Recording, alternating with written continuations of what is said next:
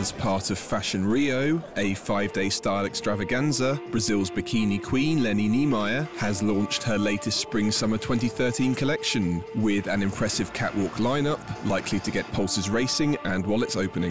Beautiful collection, I think, something that's going to do very well in Europe as well, and I guess in the US as well, with countries with more hot and warm weather. Very up to date. I'm very surprised, and the fabrics that she used, the designs are beautiful, so great job.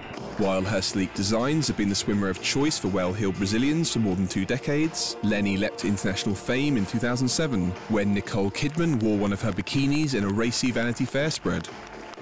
Niemeyer, who has legions of VIP fans across Brazil, sells some 350,000 pieces a year, mostly at her 26 boutiques throughout the country, but also at shops in the UK, France, the Bahamas and in 23 US states. The bikinis typically retail from prices starting at $125.